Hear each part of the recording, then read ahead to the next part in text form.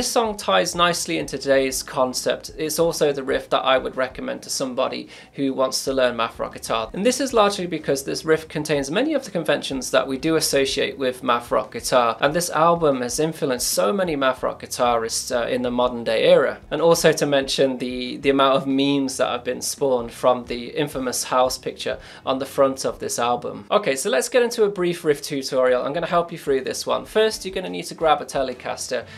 Just joking, a Telecaster is optional. However, I do recommend a Telecaster. If you haven't got a Telecaster, you might want to get a Telecaster.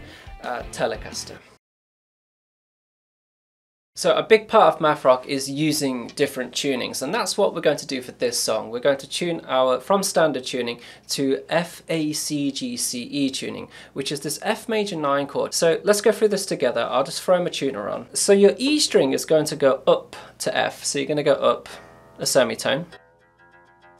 Your A is going to stay the same, but make sure you retune that one. Your D string is now going to come down to C. The G string will stay the same, and then your B is going to go up to C. And then lastly, your E string will stay the same. Make sure to retune.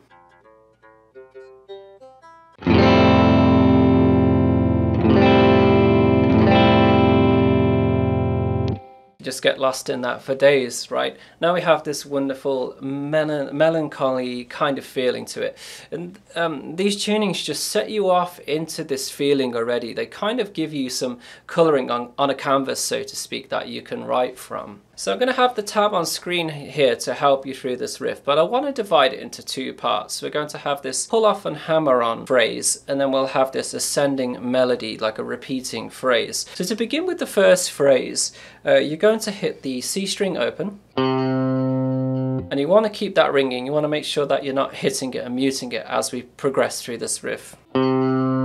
I want you to use your ring finger on the 4th fret of the C string here, and you're going to pull off to the 2nd fret and then pull off to open. So hit that C string, and then after that you're going to hammer on from nowhere onto the 2nd fret on the G string. I'll do that slowly for you.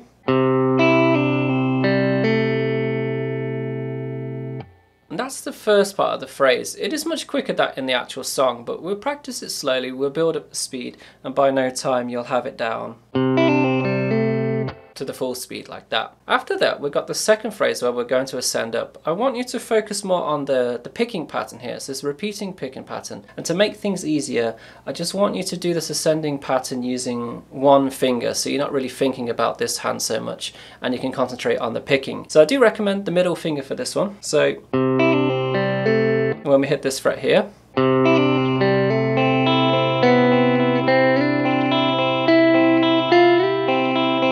you might hear there's 2 slides in that section, and we're just going to use the one finger to do that as well. So we'll do the first phrase. Single note, slide, single note, slide. Once you're familiar with that, I want you to practice along with me really slowly. 1, 2, 3, 4.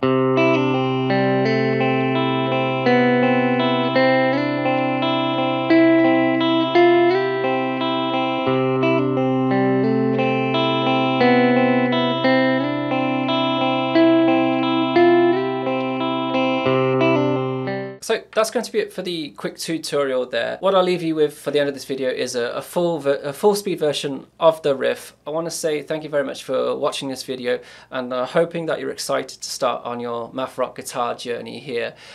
If you have watched this channel before, if you've been watching my videos, maybe we can help each other out here, and I would like you to recommend where could you go from, this song Nevermind. What albums should you listen to get this kind of gradual introduction to math rock? Like I said, instead of diving straight into the more erratic and chaotic stuff, let's say. Thank you very much for watching this video. Thank you to the patrons that support the channel, and I'll see you in the next episode. Goodbye.